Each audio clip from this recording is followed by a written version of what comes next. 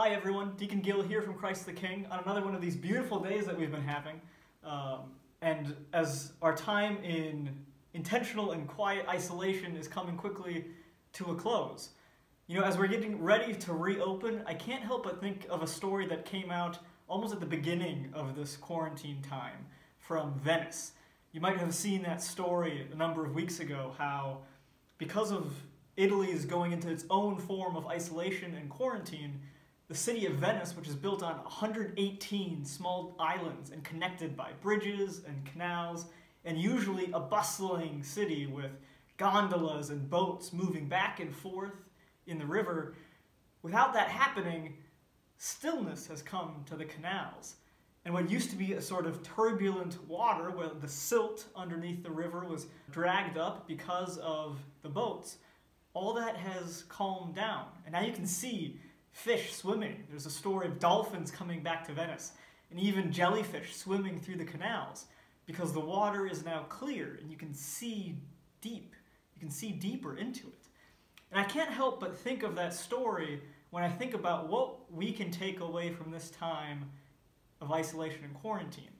Because throughout the Christian tradition, we know that Christians have always seen times of trial or isolation as moments of growth. There was an early movement in Christianity that led people away from the hustle and the bustle of cities out into the desert, where they could hear the voice of God, see more clearly God's grace at work in them, and see where they still needed to respond to the call of the gospel.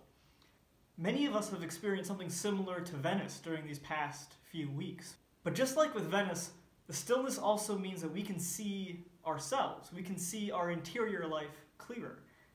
And we don't always like what we see.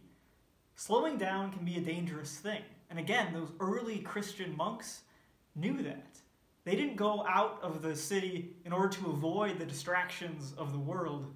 They went out into the desert to do battle, to do spiritual battle with the evil one and with temptation, and to wrestle with it and to overcome it.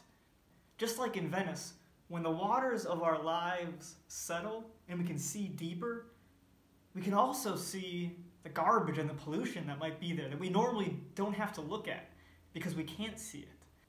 And that's actually a good thing, because if something can be seen, it can be dealt with. If we don't know it exists, we're just going to keep going about our day, not realizing that this thing is there and needs to be addressed.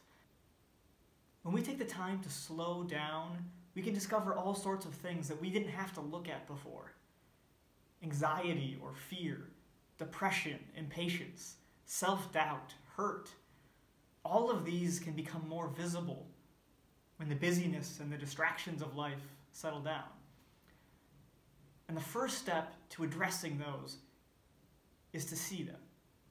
One of the Bible passages that catechumens pray with on their way towards full initiation into the church is Christ healing the man born blind. One of the most frequent healings that Jesus performs is he is restoring sight to the blind.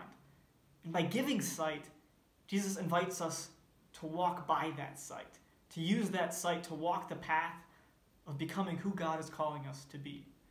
There may be things we don't want to hold on to after this isolation is over. Maybe during this time you've seen something within yourself or a habit you've been carrying for way too long that this quarantine has led you to say, you know what, I'm done. I just want to put it away and start afresh. This is a great moment to do that. But you may have also discovered something that you overlooked before, something really valuable that you want to hold on to afterwards. Intentional time with family, or a daily walk around the neighborhood, a time of peace and prayer. There can also be good that we discover during this time that we want to be more intentional about, connecting with old friends and maintaining those relationships which are so important to our lives. I say this carefully because I know of how difficult a burden this has been for so many of our parish families, and for how so many of us, this actually hasn't been a moment of quiet or stillness, but even more work and even more stress of kids at home and work and school and all of this tied together. But even then, these things could bubble up, even in the midst of the stress. Either that anxiety and fear or the goodness that we want to hold on to afterwards. Part of the hidden gift of this time in isolation and quarantine might be who who we decide to become after it's over.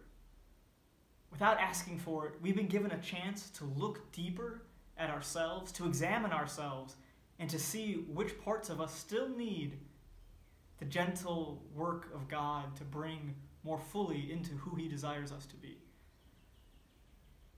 God has given us a chance to look and see more clearly. How are we going to use that sight? From all of the pastoral team at Christ the King, we hope to see you very soon, and God bless.